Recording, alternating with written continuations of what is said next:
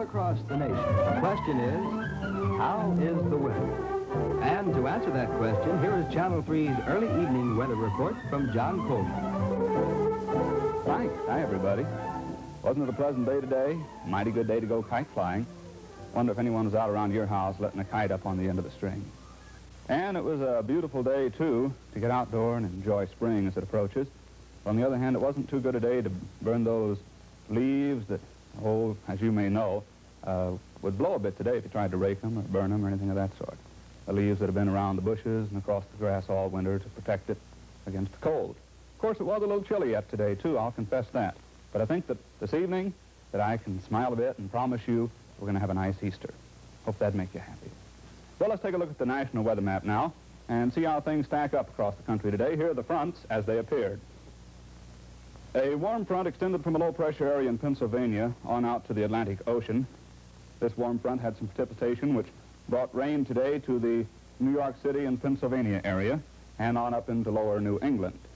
At the same time, a cold front extended further south across the Atlantic states and across to Texas.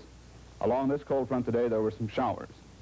At the same time, as these arrows indicate here, colder air moved down from Canada across the middle of America and down through our area, bringing us chillier temperatures today.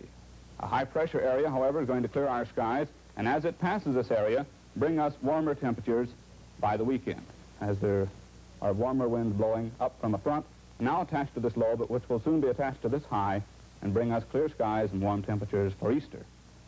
There were showers today in the northern Great Lakes region, up around the Canadian border, and also there were some snow flurries up in that area today, up along in Minnesota, up in that area. Thunder showers down along the front here, along the Gulf, mostly through that area, with some rain over on the west coast, up around Seattle and the state of Washington. Snow, just a bit more snow, fell today in upper New England above the rain belt. That gives you some look at the national map. Here are some temperatures.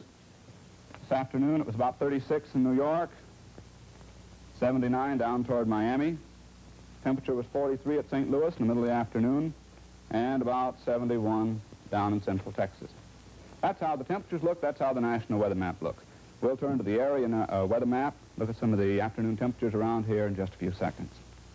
Believe me, you'd like to know about the outstanding new health insurance plan now available in Decatur, Illinois.